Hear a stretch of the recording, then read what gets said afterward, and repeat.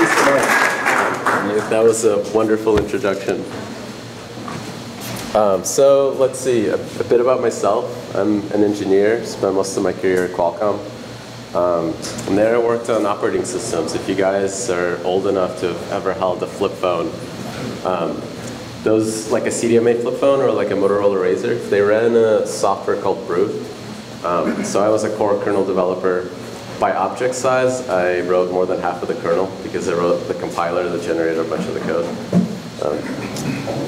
So after that project, I ended up working on these DSPs that are on our processor. And these things have a modern mobile chip has a bunch of different components all shrunk to the same die.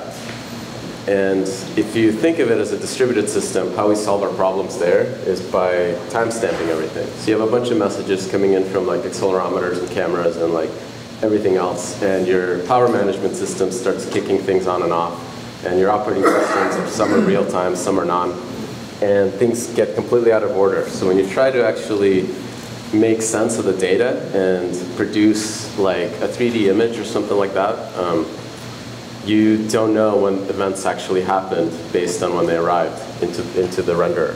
So if we timestamp everything, because we have a single clock and we can trust this clock everywhere in the system, we can then order all the messages before we actually process them and like create the scene. And then things actually look more like real life. So this optimization, it's kind of commonly known as like read consistency. So Google also uses this in their global databases. They call something true time, which are these like atomic clocks that they've synchronized with precision. And because it's their own databases and their own clocks, they can trust the timestamps from all these clocks. And when messages arrive, they can order them exactly the same way everywhere in each database without talking to each other. So the inspiration for Loom kind of came from my experience as an embedded systems engineer. And Intel actually released a platform called SGX, which is a trusted core, which you can also use for verifiable timestamps. Our approach is all in software, so you don't have to trust us because it's based on a cryptographic process. So let's see. So what's Loom? Loom is a high-performance, fault-tolerant operating system, or blockchain. And it's based on kind of the core component is called proof of history. And that is our way of encoding time as data, and actually like passage of time as data. And how it works is actually fairly simple. So if you guys are familiar with what a hash function is, it takes a bunch of data and then generates a piece of data that's the same size. So it can be 256 bits, it could be 512 bits. But the property of a cryptographic, or more specifically a pre-image resistant hash function, is that you can't predict what the output is going to be when you run it. So if we take this function and we loop it over itself, so its next input is the previous output. You can kind of run it over and over. It's a process that you can't parallelize because you don't know what the value is going to be a million iterations from now. You actually have to spend some actual time running this thing a million times. So if we sample this process as it's running and we record the counter in the current state, we get these ticks. So if you look at this data structure, you can actually infer that time passed somewhere for somebody to generate it. And that's kind of like the crux of this proof. So we can use this data structure also to kind of give ourselves this read consistency of events that are happening outside.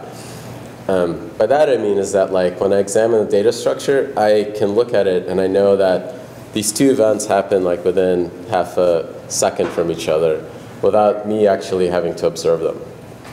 And the way we do this is we take some blob of data and we append it to this hash function as it's running to its state, and then record the counter and what we appended. So that could be in itself a hash of the data that you're actually recording. But now our data structure contains these ticks and some data that represents an event that occurred sometime. And we know that the hash that's generated right after that occurred after this event that was created. You guys are following me? Do you want me to go like upper or deeper? Deeper. Deeper. Yeah. So what's cool about all this is that while it takes real time to generate, if we take each one of these ticks from start to the end, we can verify each one in parallel on a separate core. So a modern GPU card has about 4,000 cores. So if you have a second and 4,000 ticks, you can verify those 4,000 slices in parallel, and it should take about a quarter millisecond, plus or minus the difference of the CPU running times on the GPU and the CPU. So that means we have this like nice asymmetry between generation, which is real time, and verification, which is parallelizable. So, and GPUs are fairly cheap these days, and Moore's law is working in our favor because you can add more cores, but it's very hard to get a core that's faster. So we can also make this data structure self-consistent from an external user's point of view. And how we do that is, me as a user that's using this service, I can take a hash that's part of this historical record, record it in my data set that I'm signing, sign it, and then take that signed blob and insert it into the next set, into the next hash as it's being generated. So now we have this like stream of data that has signed blobs which point back in time to a hash that was generated before. So now like an untrusted generator can't reverse the order of any of these events because that would change all the hashes and then they won't appear in the previous record. So now these events have an upper bound and a lower bound of when they occurred. So we only need one core in the world to run this, and we can potentially record every event that's happening in the world with cryptographic certainty. So like 100 years from now, you can look back in history and know that like this event happened now and this event happened like 2 seconds from now. There's something really cool about that, and this is why like what's driving me to build this. Because we can now have history that is more certain than we had history before. So some nice properties of this is we can take multiple clocks or looms, and we can start sending hashes between themselves. So now in our record, if you have two of these generators, there's a synchronization point between them. Again, if you imagine this is like a science fiction project, you can have one on Mars and one on Earth, and if they start synchronizing, now when you merge those two records, you kind of have some cryptographic certainty of when the relative order of events occurred between stuff that's happening 24 minutes away from now, right, on Mars. So this record, it doesn't do anything with consensus. And consensus is kind of like the problem that most people talk about in blockchain. This is simply just read consistency. So it's a self-consistent order of events. So anyone can potentially generate a separate order and a separate history that's going to be completely different. So consensus comes in selecting a unique history for that everyone in the network agrees that that's the one we're actually using. So when you combine this with like proof of stake, you can actually get a blockchain where consensus occurs over a historical record, which can encode as many transactions or changes as like network bandwidth allows. So now we've separated the transactional throughput from consensus, and that's kind of like the key part of how we can scale to as many transactions per second as possible in the network. So what's cool about this is we can actually build a proof of stake system with high availability. If you guys know what cap theorem is, you have to pick either consistency or availability. We can actually pick availability with some human bounds. And that means that when there's a network partition, that we have enough human time to figure out which one we're actually going to pick with. So imagine this is kind of like what our network looks like. There's a single generator and a bunch of replicator nodes that are replicating the state. And Yellowstone blows up. And now we have two networks that are separated. So the smaller network and a larger network all start forking on a different set of histories, right? But because the smaller network has fewer verifiers that are verifying with their like consensus, their proof of stake based verifications, it recovers much slower. And this one can recover much faster. So now those differences in time is what gives us humans like time to figure out, okay, the smaller one is just like a faulty internet cable, and we're not going to actually commit to using it because we know that this larger one is still there and it's going to recover much faster. So I'm not going to trust the smaller one for my transactions. So if you want to visualize that, it kind of looks like that. You have a bunch of transactions that are happening, and there's a partition, and one of the partitions has 1% of the verifiers left, and the other one is 99% of the verifiers left. Because those 99% are present, the state machine can then infer that 1% can be unstaked very quickly. And in the other partition, because the 99% are absent, it's going to take a very long time, non-linear, right? Like human time frames, like months potentially to unstake the full 99. So we can actually take this data structure and recover it from every point. And that's something that I think might be unique to this particular proof of stake implementation. Like Bitcoin, if you think of this ledger, all the computers in the world can blow up, and we can start doing the ledger by hand and solving the hashing problem by hand. And that's still a valid blockchain because we are continuing the protocol, right? If you had a simple proof of stake system like Tendermint and half of the network died, you would have to effectively hard fork and figure out which side of the network is actually valid. So with us, instead of doing a hard fork, the generator actually has to prove that months of time passed and that there was really an absence. And then when you look at this ledger and you compare them, you actually have availability encoded into the ledger. So when you have to figure out which fork is the right one, the one with over 50% verifiers is the right one. So we kind of have this like true height of the blockchain encoded into it.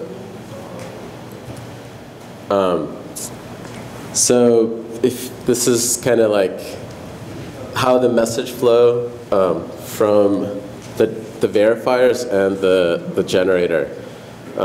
So one of the problems with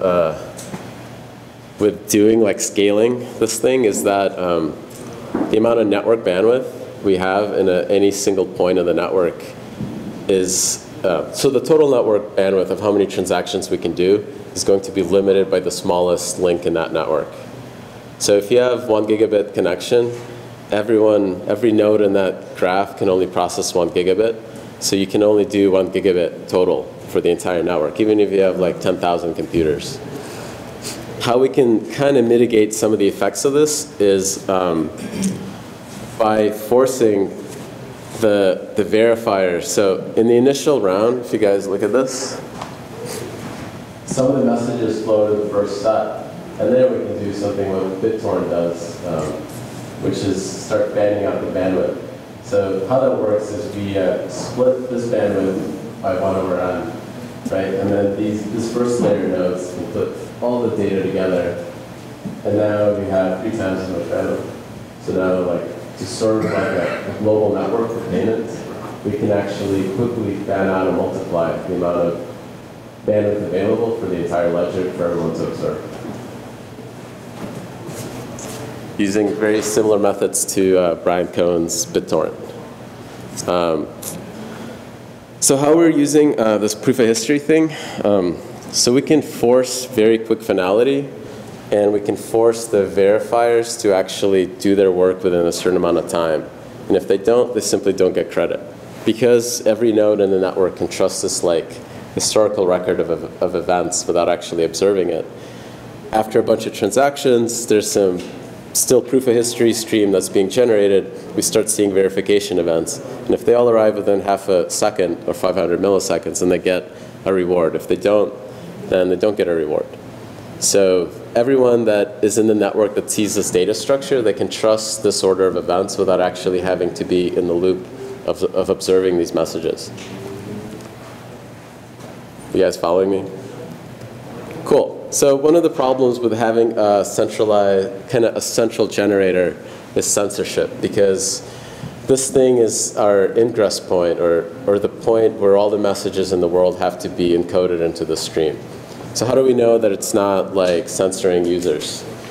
Well, how do you prove censorship? You can't. You can actually only show that there's some packets being dropped.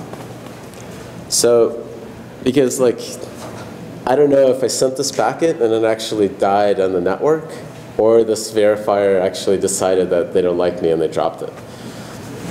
So what we can do is the users can actually forward their messages to the verification nodes randomly. And those verification nodes can forward it to the generator and then observe if this packet is actually encoded into the stream or not. And between all the verifiers, they can maintain a median error rate. And if that error rate gets too high, they can simply kick that generator off them and go to the next one. And it doesn't really matter who is continually creating this data structure, because the data structure itself is our social truth. It's not tied to any particular identity. We only really trust the ledger and the data as it's encoded.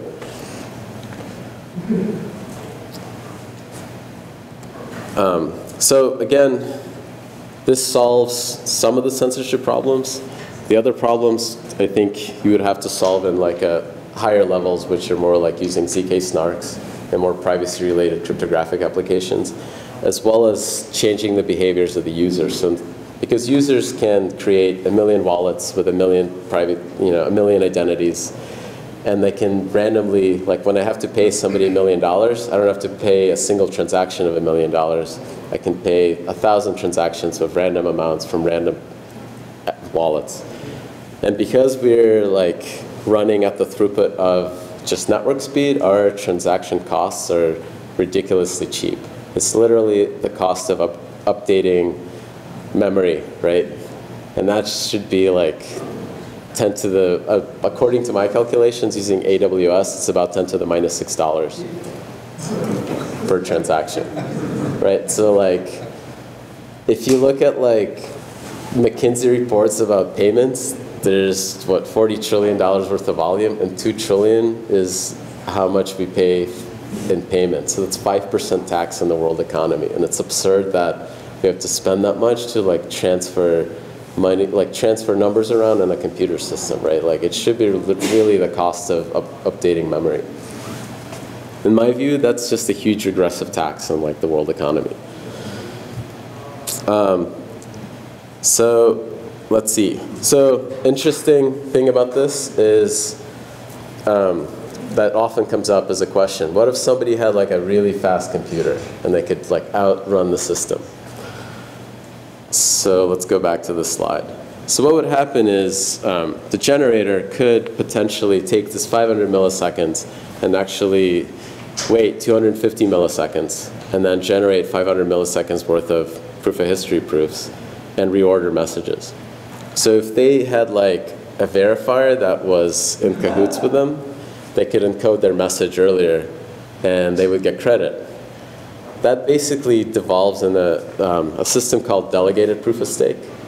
So there isn't an opportunity to create a double spend, but it's an opportunity for somebody with crappier network to kind of get credit when they shouldn't. And how we solve that is by effectively having the fastest ASIC. So a modern day AMD Ryzen core can do SHA-256 round and 1.75 cycles. It's actually, I think, very hard to get much faster than that, because if you guys look at this green path, it's pretty long. So typically, like a modern CPU will have all of these stages pipelines, so every adder is in a separate clock. And if you do some special instructions, you can kind of combine things. But if you try to do this whole thing in a single clock, your clock is going to get very slow. Like it's going to be much longer clock speed. So unrolling this and kind of stringing it together will quickly get diminishing returns. So the first person to roll this ASIC will probably get 99% of the way to all the optimizations you can do. And we're probably going to do that because I spent 12 years at Qualcomm, and I think hardware is fun. The cooler thing about like rolling our own ASIC is we can build a board that can handle like a 24/7 liquid nitrogen cooling, which should give you about 30% boost, and that would be awesome. And that's cheap enough to run like actually in a real network. So that's basically it. You guys have questions?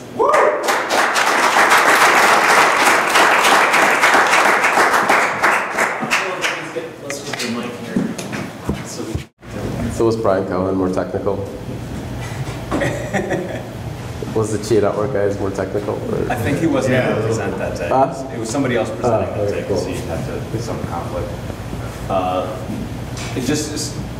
Correct me if I'm wrong, but you're saying you'll build this not for a mining reward, but just for the overall health of this network. Yeah, there's no mining reward.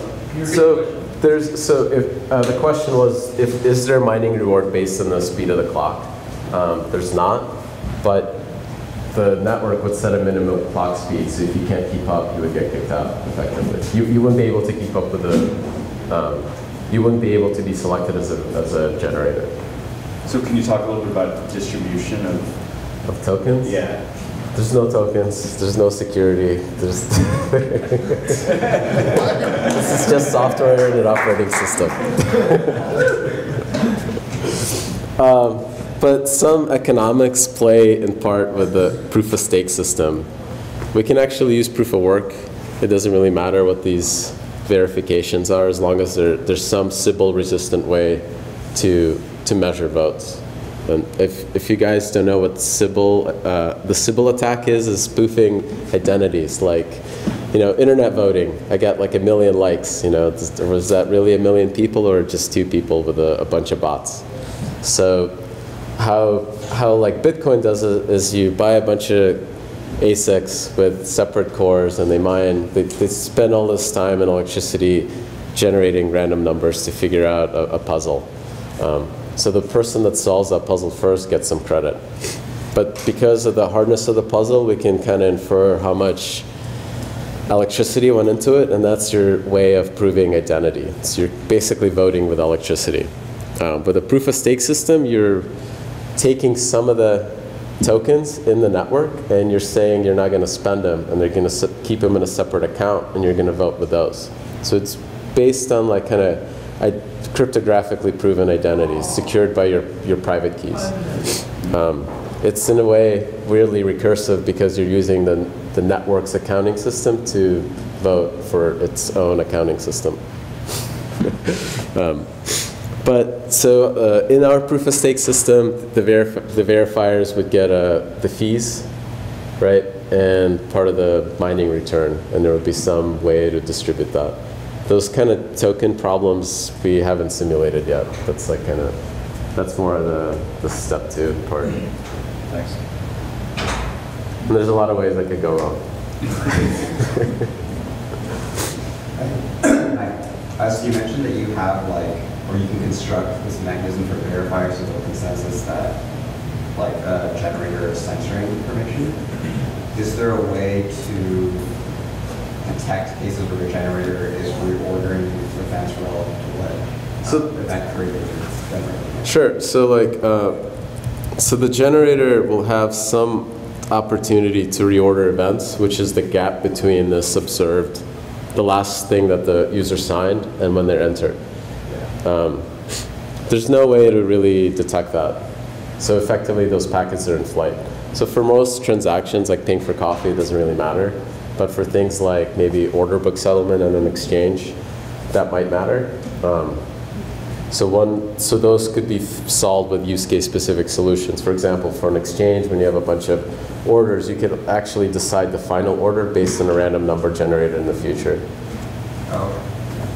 So there's interesting approaches to all problems. Or like users could actually change their behavior and generate many different small orders because it's so cheap to insert them. So then this thing has really kind of no way to figure out what the market action is happening, Thanks. Please, go ahead. Can you explain again how conflicts are resolved, or you think there are no conflicts? So conflicts in the sense if there's a partition. Right. So let's go back to this one. So let's say, right, there's a partition occurs here, and maybe somebody in the network is still connected.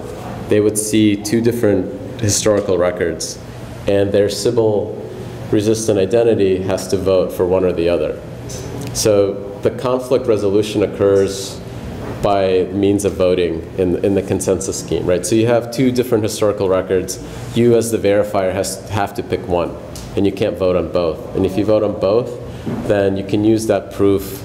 That you can, if somebody sees you voting on both, they can submit your double vote on the other ledger and slash your bond, if that makes sense. It's this process called slashing, which was introduced by Ethereum, probably before Ethereum, but they kind of maybe made it famous in their Casper proposal. Does that make sense? So if there's no like two valid, you can have as many valid. Oh, sure. So for example, we had where's our partition?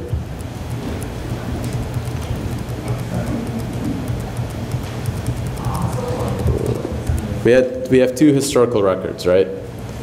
The verifiers have to pick one or the other, and when they pick, they take the last observed hash that they've seen, they sign that transaction, and they sign it with their identity, which represents some of their voting power, and they submit it into the historical record. So now they have to pick one or the other, because if they try to pick both, then anyone that presents their signed message of picking two different historical records can then present it to a historical record and cause their bonds to be slashed, which means that their voting power gets removed from the system, and that's a loss of capital. So it's as if you're hashing on both Bitcoin Cash and Bitcoin at the same time, but then because you're doing that, your ASICs burn up, because you can't do both, right? You have to pick one or the other. So this is like a software way of emulating that. So we don't, effectively, if there's a partition, the one that gets to 2/3 of verifiers is the true one. The other one gets dropped. And you as a client, you can observe these verification messages and effectively see how much consensus has been achieved. Go ahead. Right. So to follow up with that, how do you define which partition is going to be the dominant one? What if you having partition, right in the middle? A random process. Like flip a coin? Yeah. So the verifier sees both of these are near even. I'll just pick one. I'll pick one. And it doesn't matter which one. It doesn't matter which one, because ultimately, me as a What happens to the capacity of the one that's abandoned? So those transactions effectively get dropped. And you as a seller, you wouldn't ship the product until you see 2/3 consensus, right? So you effectively, you submit something as Yellowstone blows up and you don't see 2/3 consensus, you're kind of stuck waiting for that to occur. So in this particular case, let's say 30% of the network dropped, or 34% of the network dropped. But that's an event that could occur, because AWS could go down. So that would cause the network to be in the state where we can still accept transactions, and you would only see less than 2/3 consensus appear. It's up to you to decide whether you want to give this person an item or not, but you can then go and look what actually happened. Is this an actual event that matters, or is this a non-event?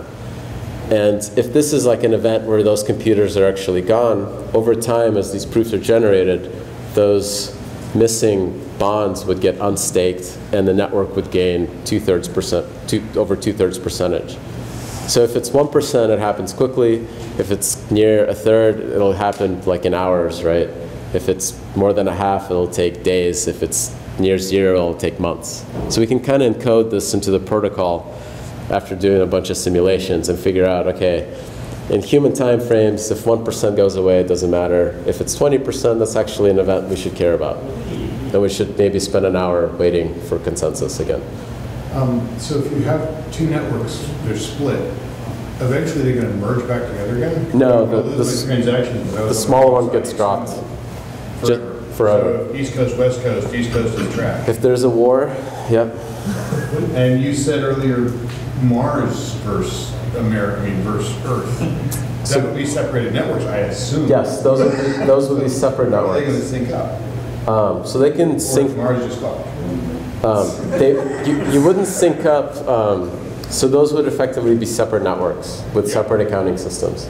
But they could still sync up and see relative order of events for things like maybe an exchange where you're trading things. So they're not going to be one combined chain. I don't know how to do that well. If you do, you should publish a white paper. Would it be more I frequent? thought that's what you were suggesting. Those things, wouldn't they be more frequent here? Sorry, which things? Those speeds. 20% dropped in availability would be, I think, very infrequent. Because that means that, like, if we have 1,000 computers, then 200 of them randomly in the world disappeared.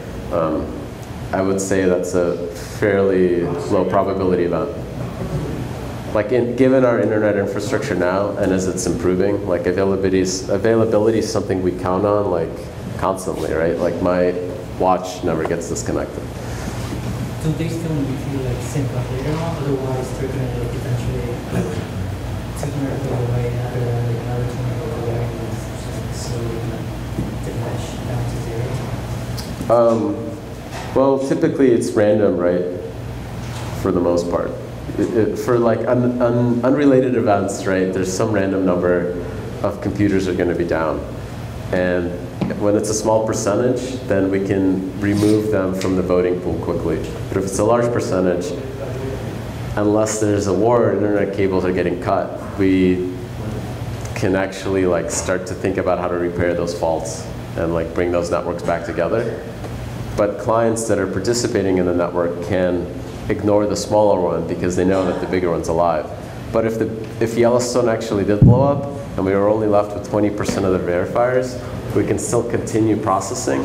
And us as humans that are like deciding to use the system can pick the 20% one and actually stick to it, and eventually it'll recover, and all those transactions will become truly finalized. So the smaller one is like 20%. If they want to sync up their own, they would reset their whole state and start over. All those clients would have to resubmit their transactions because of this property here, where any of the last hashes have to be present in the historical record, right?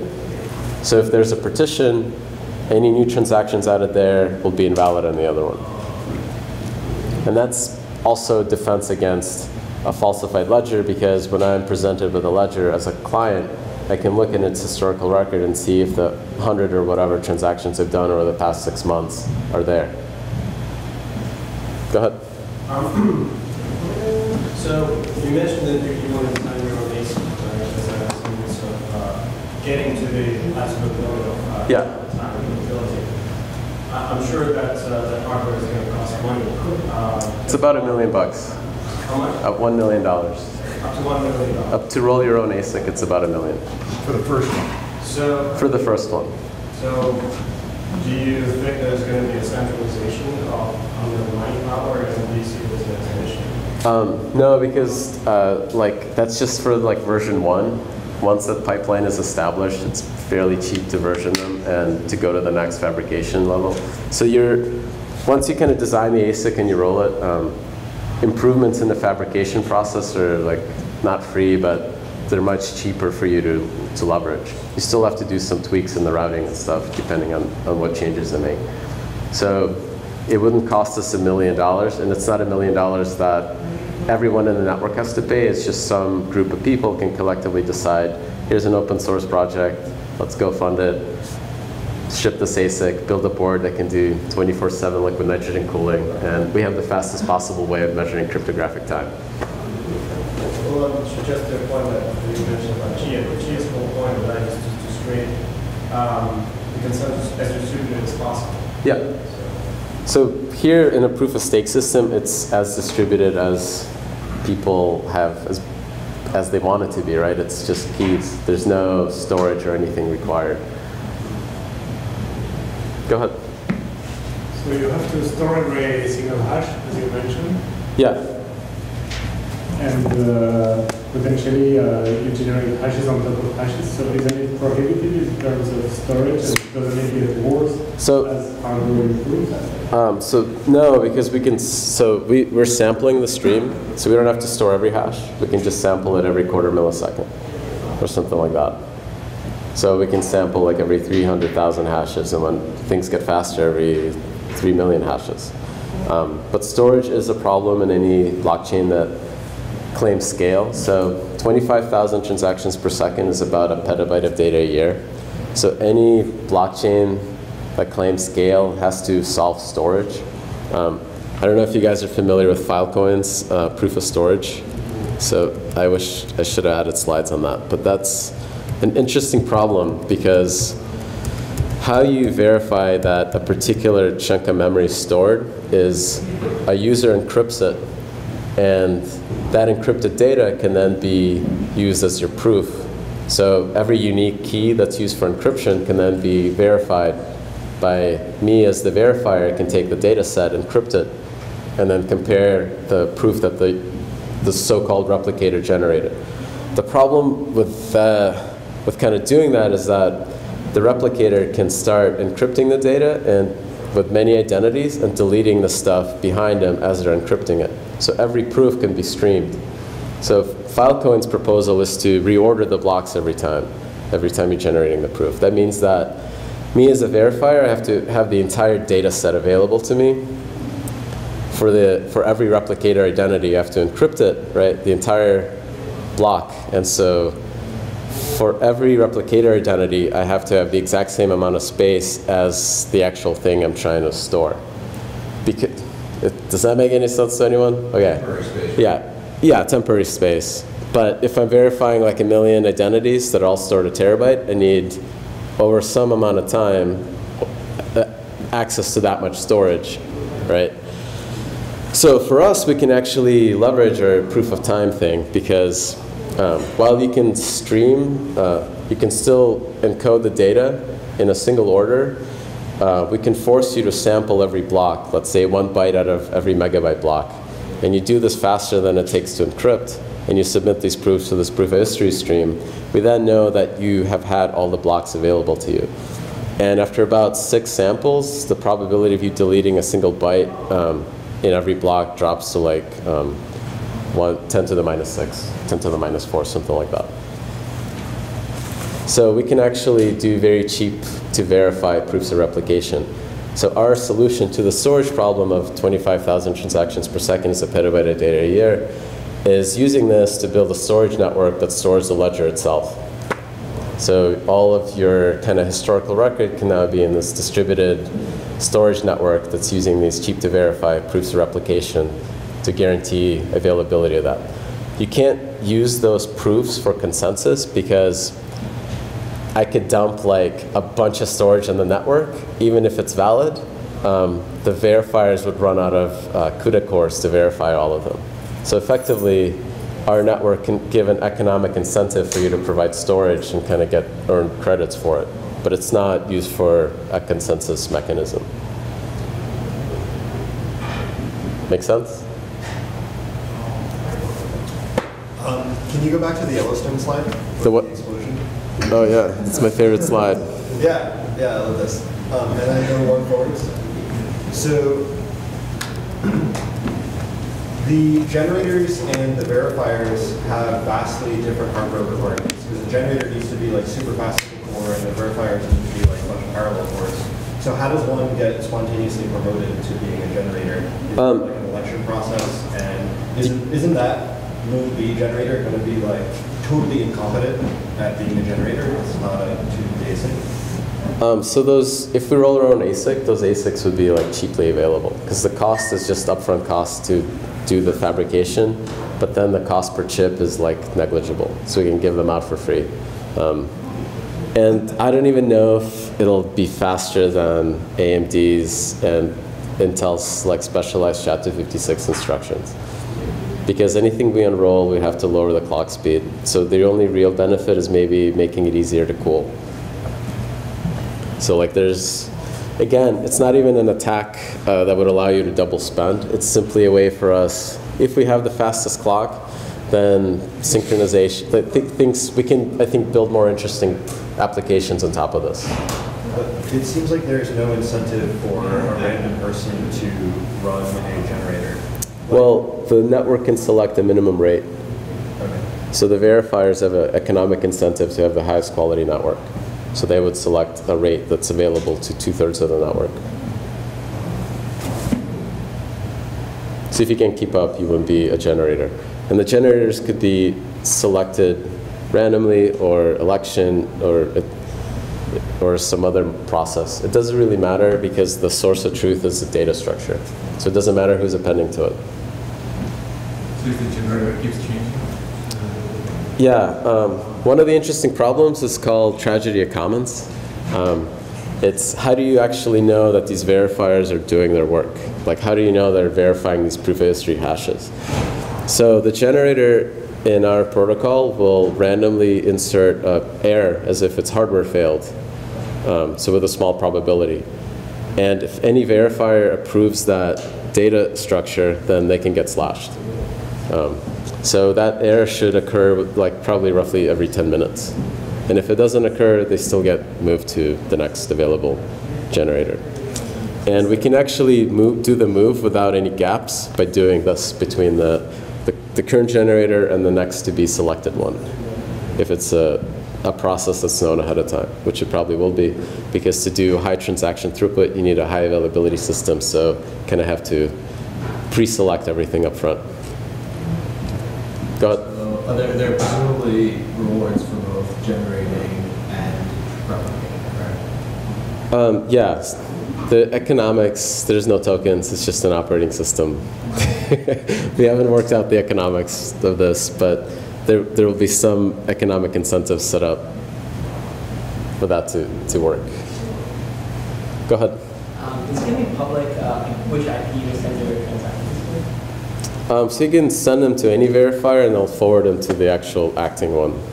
So you can, like as a client, you do discovery through through Tor, DNS, and IPFS, you know, however you discover Bitcoin now.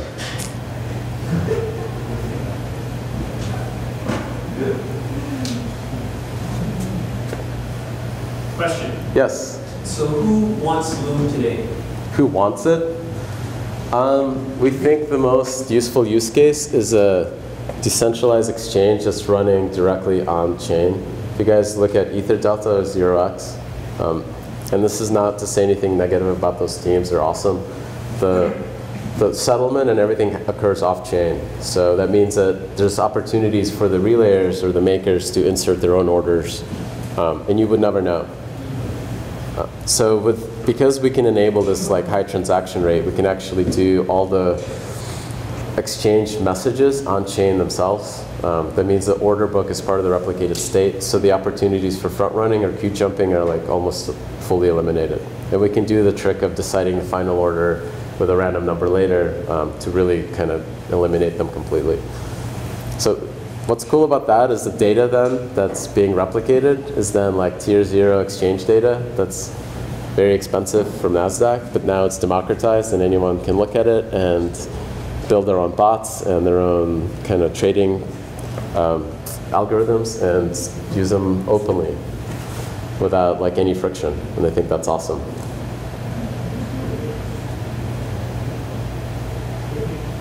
Why aren't you doing a token set? Why are you not doing a token set? I can't even talk about that. Talk to lawyers. Don't talk to me. I don't know. I don't know anything about tokens. Apparently, like keeping track of numbers in a spreadsheet is a criminal offense these days. What's your plan for the next 3 months? We're now ending Q1. What does Q2 look for you guys in Q2? So we have like, if you go to our site, there's a GitHub, there's a bunch of code. We have like a V0 reference design of the proofs, and we're working towards making that like actually a real implementation. So by June, I think we'll have a testnet that we can actually call a testnet. Go ahead. When you guys launch the testnet, say, how are you going to, or are you going to invite people to be generators, or are you guys going to just try to? I don't know. I would look for like people that want to participate in the network. I think one of the hardest problems about building a public decentralized blockchain is that you're not only building an operating system, you're building a social network. So I'm hoping that because we can do this distributed mining, that non-sophisticated users can provide storage that'll enable some of the diffusion of getting this technology to a wide group of people. Because in my view, I think the mining is what makes both Bitcoin and Ethereum successful, because people can throw together really crappy hardware in their basement and like add value to the network. Last question? Yes. Are you hiring? I don't know. Are we hiring?